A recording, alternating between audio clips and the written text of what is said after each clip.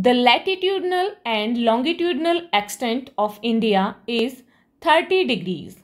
Then why is the north-south extent longer than the east-west extent?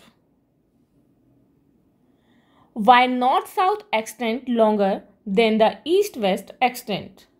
Longitudinal and latitudinal extent. The latitudinal extent of India from the north end Kashmir to south end Kanyakumari is 37 degrees 6 minutes north to 8 degrees 4 minutes north. The longitudinal extent of India from west end Gujarat to east end Arunachal Pradesh is 68 degrees 7 minutes east to 97 degrees 25 minutes east. On calculating both of these extents, we get to that these are approximately of 30 degrees. Distance between the two ends.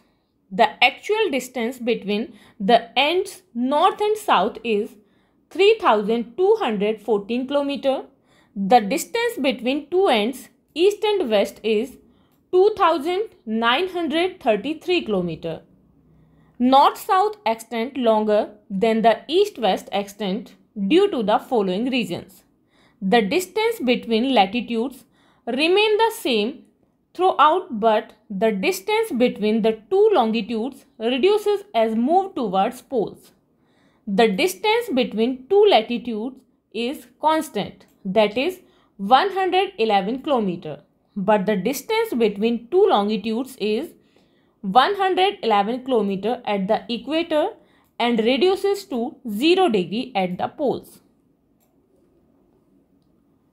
In other words, we can say that the India's north-south extent and distance remains unaltered.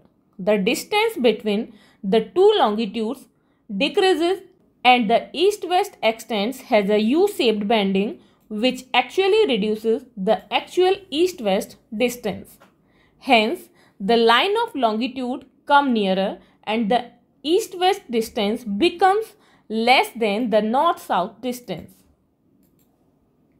For more such videos, please subscribe our channel and press the bell icon for the latest notifications.